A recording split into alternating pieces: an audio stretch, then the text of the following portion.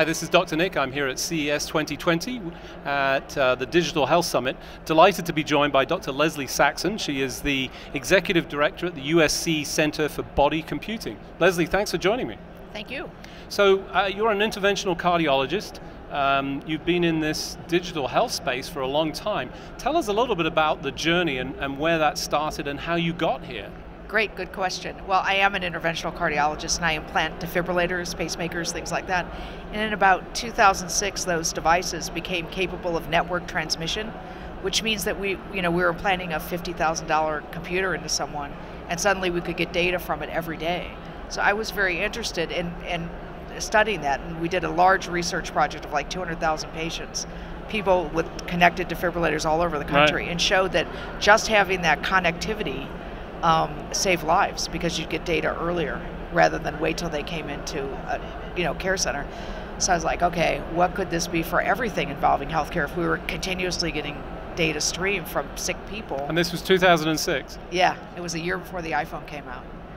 Wow. But then the reason it was better lucky than good was because the iPhone and the smartphone really put the internet in everyone's hands. So that was the conduit.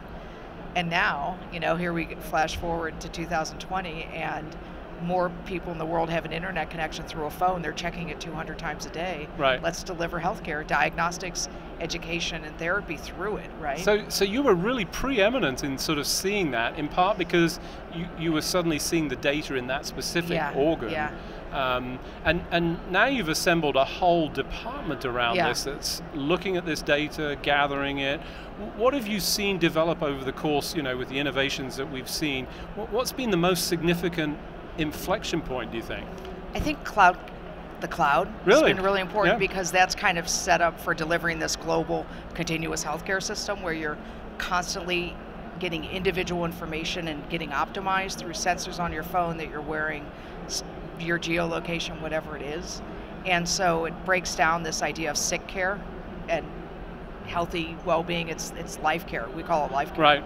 And it's a totally different model and a much better model for managing. So it's that instant, widely available, continuous data that's accessible, I guess, to everybody. I mean, it's not just confined to the clinical community. This is patients as well. It's really directed toward the consumer. And think about it, your personal health record that's been collected will so dwarf your electronic medical record, which should be 2%. And it is 2% of a person's life, even with a chronic disease, right?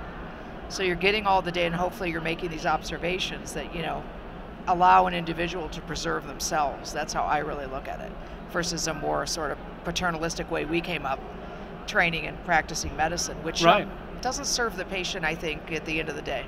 Well, it was right at that time, but now things have changed so dramatically. It was right at that time, It's this combined effort, and also it's now the N of one. It's the patient, individualized aspect with all of this data. Yeah. As you look around, obviously exciting show, lots of consumer activities. Where do you see all this going? What's the next big leap? Well, I think for traditional healthcare, for us, for a doctor, I'd love to practice at what we call the top of my license. So I'd love to see a patient come to me, they picked up their atrial fibrillation on their Apple Watch, they got on a blood thinner, they know what the safety issues are, they were able to access that cheaply, they have a little workup, and then they see me and I'm really they're already smart because they've been educated. So I want to see companies here that can translate medical data in some way, AI, complex to a patient in a way they can understand to start that education. Sensors I love. Wearable, implantable, doesn't matter because you need medical grade data, you need metabolics, physiology. Right. So I want all that stuff.